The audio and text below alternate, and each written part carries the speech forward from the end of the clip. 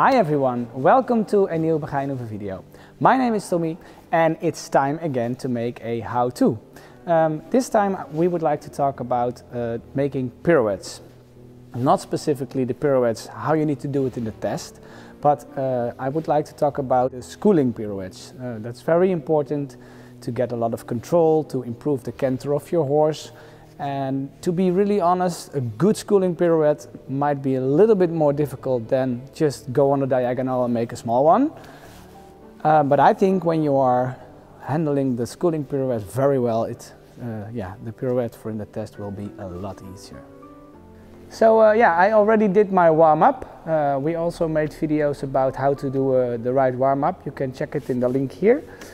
So I'm going to start now with the pirouettes. It's very important. First of all, that the quality of the canter is good. In the beginning, when you start teaching the horses pirouettes, it's not very important that they do it like really good. And what's also very important is that you keep in mind that your goal is the quality of the canter. So for example, if you start putting the hunches in, that's actually what a pirouette is. Like I told in my previous videos about the lateral movements, it's basically kind of the same thing. You do hunches in on a circle. That's kind of the simple explanation how to do a pirouette. And then if you make a smaller circle or a bigger, then you make the pirouette smaller or bigger. For me, it's very important that when you start teaching the pirouettes, you don't make them too small at first. And you keep in mind that the quality of the canter stays correct, that you have a good quality canter. And what I think is very important, it should be easy. That's actually for me the number one, because when it looks easy, it looks beautiful. So every time when you feel you get in a moment your horse lost his balance, or you feel your horse can't hold the power on the hind legs, don't stay in that moment for too long. Go out, go in, make variations all the time. Just feel what your horse tells you to do. That's my message in all the videos. So what I most of the time do in the beginning is try to feel if I can have a good circle, that I can release my hands, that your horse stays in balance, that you can go forward. And then you go back a little bit on the circle. So you see the rhythm of the canter with her, it's difficult because she often gets too quick, and I would love to have her some more air time. So this is also not a good exercise because we need to do it in the test one time. But schooling pirouettes can really help your horse to have a better quality canter. Okay, so what I do now when I feel it's okay, I test, can I release my hand, she stays in balance. I give my outside leg in this case, because I'm in the left canter, and not my inside leg. So I test it again, can I give? Can I go forward? Can I have bigger, braaf, good. More airtime in the canter. So when that's fine, I will put my right leg, in this case, because I want the hind legs in, I put it back and I put both hands a little bit to the right. So then you see I have here now traverse on a circle. That's basically what a pirouette is. So what you normally do, you put a few steps hind legs in, and then you go out when you feel your horse gets in trouble or loses balance. Don't stay in for too long. So you do a few steps, the hind legs in, and again it's very important that you try to make your horse do it on their own legs. So if I'm in this circle with the hind legs in, I try to stick my hands forward, and actually your horse is not allowed to change. You feel you can see that she loses a little bit of energy and she lost it. So I put my hand forward, I ride a little bit forward with my outside leg, so I get more quality canter in the pirouette. So, and then I slow down again. Then I release my hands and I go forward on the outside leg again.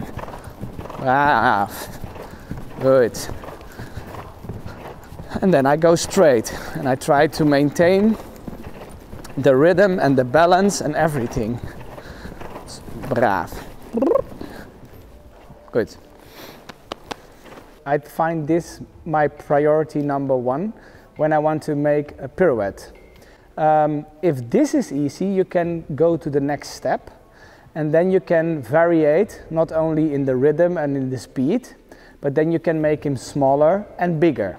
And you might think, why is it important that you can make it so big? Because you don't need it to make it so big in the test. Well, horses are kind of clever. If you do an exercise in a specific way for 3 times, they already know what's going on. So what's really important is that in a test, of course, horses understand already what's going on. So the horse really needs to wait to your final order to do the exercise. If they are already doing it earlier than you want or later than you want, you will have miscommunication. So I think it's very important, and it applies for all exercises you do with your horse. You have to make variation in the exercise itself. So you need to be able to play with the rhythm, with the speed, in this case with the circle, if you make it smaller or bigger. All those things, it's very important to have like the optimal control. And also, I don't know about you guys, but if I have to repeat an exercise for more than 3 times exactly in the same way, I'm getting kind of bored very quickly. So you can make it very interesting for you and your horse in the training to not always do the same thing. So the variation is very, very important. It keeps it nice and easy and more refreshing for your horse, so it won't be like a boring repeating exercise. So the next step I'm going to show you now is going to variate a little bit in the size of the pirouette. If you did the first step on a circle and the rhythm maintains well and it's easy, the next step I do is I bring her back in speed without making the pirouette smaller yet. Then it's very important that she maintain thinking forward so that the hind legs keep going. If that's not the case, I'll go forward, so, and I'll go back. So that's the first thing I do. When I can slow down and I can maintain the rhythm and I can like relax my hands and she do the same, I make the pirouette smaller. So I bring her back, I put my hands a little bit to the left. So now it's a few steps small. Now I already lose my rhythm, so I make it bigger again. I put my hands outside and I give outside leg because I want to stay in the pirouette to make it bigger.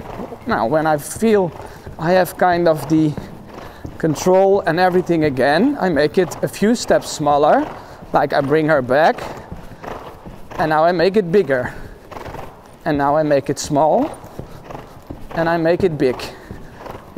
Brav. Okay, good. So when you did that a few times, you can make the pirouette bigger again, and then you're going to go back for the quality, because you see I lose a little bit the rhythm and the quality of the canter. So I'll go back, yeah, make it bigger and ask for more canter. And when I think, okay, this is better again, I slow down again. And there comes the tricky point, that she don't make the pirouette small already because I bring her back, because that sometimes happens. Now I lose energy, so I need to go forward and I need to go back. So first I want to bring her back and that she keep having the rhythm and everything fine. When that's good, I make it smaller. Just sit back, put my hands to the left, keep my hands soft. Once I'm in a small pirouette, I try to like let go of my hands and that she needs to stay like this. So yeah, if you do it to the left, you need to do it to the right as well. It's very important that you develop both sides of your horses. I think to the right it will be a little bit easier with her. As you can see, it's not really perfect yet, but I'm going to explain you a little bit later what you can do more. Okay, so first we do like a bigger circle, hunches in, must be easy. Can I slow down? Can I release my hands? Can I go forward? Brav, okay. You see the rhythm, it's not like really perfect yet. She's too quick in the rhythm. I will get into that in a second. and I want her to get sit more. So this, then you bring her more back, relax your hands. Now I give left leg. If she gives a good reaction on my leg, she will going to sit more. Therefore she also needs to have more strength and power in the hind legs. So I know I'm not there yet, but I know when I continuing practicing this kind of schooling pirouettes, she will get stronger and eventually that will get better. So when I feel now this is kind of okay, I bring her back again. First, without making the pirouette smaller, because I don't want the horse to think to turn already when I bring her back. When she waits, I test, can I relax my hands? Does she stay the same? If the answer is yes, then I'll going to turn more. I keep the hind legs on the same place. Now I lose a little bit balance, but the canter steps become a little bit slower, which I actually like in her case, because she's too quick. That's also what you can do. You can play a little bit with the rhythm. Try to make her like a kind of lazy in this case. Yeah, and then speed her up. Make it quicker and make her lazy again. So, braaf, good. And then when I make her lazy, I don't care a little bit about the quality of the canter, but see, now she gets too relaxed. That's fine. I just want her to focus more on me, and that I can make her like slow, slow. And I don't mind if she make a mistake. I want her to pay attention to me. Braaf. And when she listens, I'll speed her up again and again, and I can do it more and more. So, braaf. And then I can slow down again. What you also can do, if it's difficult and you want her to go to sit, you can also decide to make a transition to walk. See, and then it's going to get a little bit more difficult. But making those varieties in all your elements, in all your exercises, is getting the body and mentally more focused on you and more strong. So, now when you think it's kind of okay, I mean it's not perfect yet, but it's fine, then you're going to make the pirouette a little bit smaller. And then sit back. Yeah. Now I try to make the rhythm a little bit slower without losing.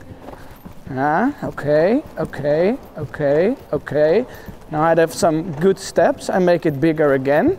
Then I can activate her more. Braaf. And I go to walk. And you see, the go to walk is the most difficult because then she really has to sit. So in her case, that would be a very good solution to practice more, to make transitions in a schooling pirouette. That was good to canter. And I go to walk again. That's much better. That's better. Oh, now she turns too quick. Okay, and then I go to canter again. Yeah, and then I go to walk again. And then I go to canter again. Oh, that was not good. See, so find those things, what is difficult, and try to make that easy. Then the quality of the pirouette and the control gets much better. Braaf. Good. Yeah, so you see, it's for me also difficult to do it like this, but I love to make the exercise doing like this, because I think when it's easier in a kind of a schooling pirouette, it will be much easier to make a smaller pirouette at the end. So my focus is not to practice the small pirouettes like it needs to be in the test, but my focus is how can I optimize the control and the strength and the flexibility of your horse by doing all these different kind of variations in the exercise itself. So actually what we discussed in our previous how-to videos, how to make good transitions, you need to be able to make the right transitions even if it's in the canter itself.